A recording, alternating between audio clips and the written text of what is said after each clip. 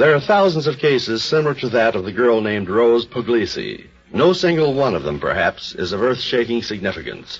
And yet, taken all together, they comprise an impressive body of evidence. Evidence that there is a whole world of human experience which science has not even begun to understand. At 15, Rose Pugliese was a normal, attractive American girl. If she had one idiosyncrasy, it was what she called her intuition, about which she boasted frequently, much to the amusement of her family and friends. But after the night of February 1st, 1941, they ceased to be amused. About 11 o'clock that night, Rose's parents, returning from a neighborhood movie, found their daughter sitting in the living room, staring moodily out of the window.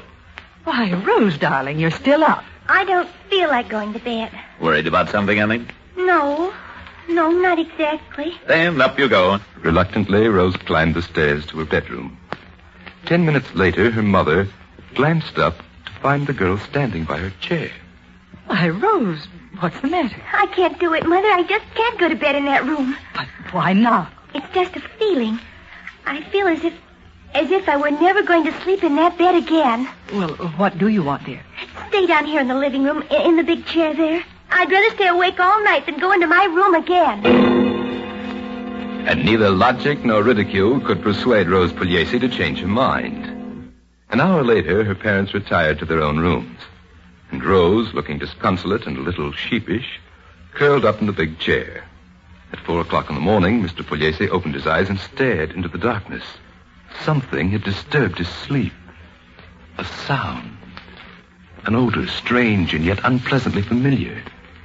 In an instant, he was sitting erect in his bed, tugging violently at his wife's arm. Mother, wake up.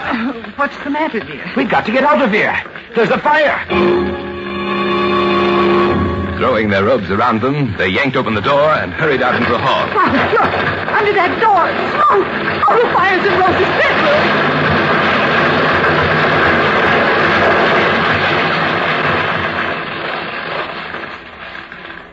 Before the night was over, the interior of the Pugliese home had been gutted, Rose's bedroom completely destroyed, and her bed, the bed which she had a feeling she would never sleep in again, was reduced to ashes.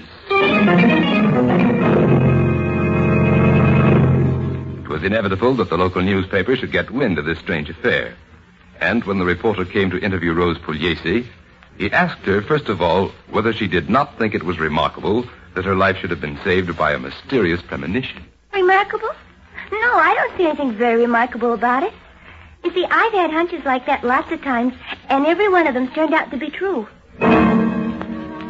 No, the story of Rose Pugliese is not a unique one. Thousands of other ordinary people have had similar hunches, similar premonitions. And as long as science rejects the idea of supernormal perception and scoffs at the gift of prophecy and yet provides us with no alternate explanation, just so long we must continue to label such stories incredible but true.